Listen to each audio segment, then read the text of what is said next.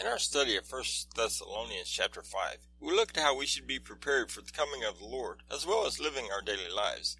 Paul gives us final instructions so that we can be prepared for the coming of our Lord. 1 Thessalonians chapter 5, verses 1 and 2. Now, brothers, about times and dates we do not need to write to you, for you know very well that the day of the Lord will come like a thief in the night. Paul reminds us here of Jesus' own words, where he said that even he did not know when this day was going to be. There have been many people over the years who have chosen a day and said that this is the day, but they have all been wrong. If you hear someone telling you that they know the specific day that Jesus is coming back, do not believe them, as it's not from God. 1 Thessalonians chapter 5, verse 3. While people are saying peace and safety, destruction will come on them suddenly, as labor pains on a pregnant woman, and they will not escape. Though we do not know the specific day or month or year, we do have some signs from throughout the Bible, and one of them is in this verse. This verse speaks of a time when the people will feel peace and safety in the world, and in Revelation 13, we see a leader that promises such a time. 1 Thessalonians chapter 5, verses 4 and 5. But you, brothers, are not in darkness, so that this day should surprise you like a thief. You are all sons of the light and sons of the day. We do not belong to the night or to the darkness. We have the light of God living in us, and His very word to prepare us. Therefore, we should not be surprised like someone scared by a thief, but should keep one eye turned to the sky for the coming of Jesus. 1 Thessalonians chapter 5, verses 6 and 7. So then, let us not be like others who are asleep, but let us be alert and self-controlled. For those who sleep, sleep at night, and those who get drunk at night. Why do we not drink, do drugs, or other things like that? We see a good reason here in this passage. We know that Jesus could come for us at any time, and I would not want to be drunk or drugged up when He shows up. 1 Thessalonians chapter 5, verse 8. But since we belong to the day, let us be self-controlled, putting on faith and love as a breastplate, and the hope of salvation as a helmet. As children of God, we walk in the light of day, as He is light. See 1 John 1, 5 through 7. To get ready for this fight against our flesh, self-control, we put on our armor just as a soldier who is getting ready for battle would. Here Paul reminds us of a couple of the parts of our armor. For the full armor, you can check out Ephesians chapter 6. The breastplate covers the heart, and as Christians, our hearts have been changed through our faith in Jesus Christ, and we have God's love in our hearts. The helmet covers the head, and the brain where our knowledge of God's Word helps us to recognize the lies of the devil. 1 Thessalonians chapter 5, verses 9 and 10. For God did not appoint us to suffer wrath, but to receive salvation through our Lord Jesus Christ. He died for us so that, whether we are awake or asleep, we may live together with Him. In Christ we are safe from the penalty of sin, but those without Christ will suffer terribly.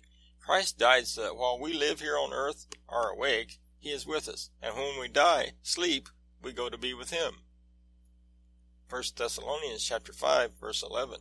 Therefore, encourage one another and build each other up, just as in fact you are doing. Because of the fact that we are saved from the coming wrath, we should tell others. There's so much bad news in the world today, but we have the good news to share. During these bad times, we need to help others to grow in their knowledge of God and their faith in Jesus Christ. 1 Thessalonians chapter 5, verse 12. Now we ask you, brothers, to respect those who work hard among you, who are over you in the Lord, and who admonish you. Everyone needs to be humble enough to admit that we don't know everything. Part of that is having people who are stronger and more mature in their faith helping you to grow in your faith. We all need someone to keep us accountable to the Word of God, admonish us. We are to respect people like this because we see their hard work for the kingdom, and not because they simply have a title. 1 Thessalonians chapter 5, verse 13. Hold them in the highest regard and love because of their work. Live in peace with each other. They say that teachers are some of the most unappreciated workers, as they receive little pay and put in a bunch of time. Paul is telling us here to hold the Christian leaders, teachers, in the highest regard because of the importance of their work. He also tells us to live in peace, but that does not mean we can't disagree on some things. As long as people believe in Jesus as the Son of God, then we should be able to work together for the kingdom. As John said in his first letter, we are to test the spirits, and there are only two sides. 1 Thessalonians chapter 5, verse 14. And we urge you, brothers, warn those who are idle, encourage the timid, help the weak, be patient with everyone. Paul continues with his list of things that should let others see that we are Christians. Warn the idle is talking about those that are saved but not actively serving the Lord. We are to tell them of the judgment of works that is to come and the rewards of serving God. Encourage the timid is talking about those that are shy or not bold in living the Christian life, and we can tell them about the power in us through the Holy Spirit to do anything. Helping the weak is talking about those who do not have the abilities or financial means that we do, and it is how it was in the early church. See Acts chapter 2, verse 42. We are also to show patience, and this one is very tough for some of us, but we have to meet people where they are and help them to get to know Jesus or to grow in their walk with Him. 1 Thessalonians chapter 5, verse 15. Make sure that nobody pays back wrong for wrong, but always try to be kind to each other and to everyone else. We are to be like Christ, and just as He forgave us instead of condemning us for our sins, we are to forgive others. We are to be kind to brothers and sisters in Christ as well as those that do not know Jesus. 1 Thessalonians chapter 5, verses 16 through 18. Be joyful always, pray continually, give thanks in all circumstances, for this is God's will for you in Christ Jesus. Joy is not based on our physical surroundings, but on our inner well-being. When we are walking closely with God every day, the joy will just flow from us because of Him. To walk closely every day, we must constantly pray and worship God and give Him thanks no matter what's going on in our surroundings. 1 Thessalonians chapter 5, verse 19. Do not put out the Spirit's fire. We may ask ourselves how we could put out the fire, and it is actually an easy but slow process. In our personal lives, this is simply ignoring the prompting of the Holy Spirit in your everyday walk. This builds to become a habit so that your heart can actually get so hardened that you no longer even hear God speaking to you through the Spirit. 1 Thessalonians chapter 5, verse 20. Do not treat prophecies with contempt. There are those who show contempt for the prophecies in the Bible. An example is the fact that most people do not live as if they believe that Jesus could come back today. 1 Thessalonians chapter 5, verses 21 and 22. Test everything, hold on to the good, avoid every kind of evil.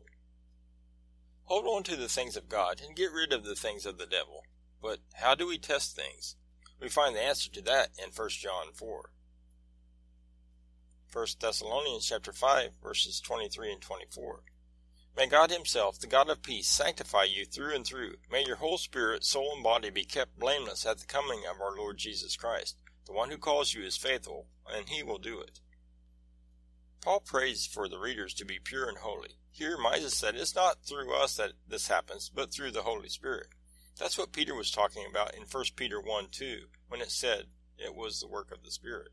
1 Thessalonians chapter 5, verses 25 through 27. Brothers, pray for us. Greet all the brothers with a holy kiss. I charge you before the Lord to have this read to all the brothers. Paul closes with 3 simple requests, and the first is prayer. Paul was a man of prayer, and so he desired to have others pray for him, just as he prayed for them. He reminds them to greet their fellow Christians warmly and to read this letter to all the believers. This is a letter of instruction to help them to grow in their walk with Christ, and so he wanted all of them to hear it. 1 Thessalonians chapter 5, verse 28. The grace of our Lord Jesus Christ be with you. Paul ends this letter to the Thessalonians with a prayer for grace for the believers. We all need grace on a daily basis, and Paul knew that. He needed it too.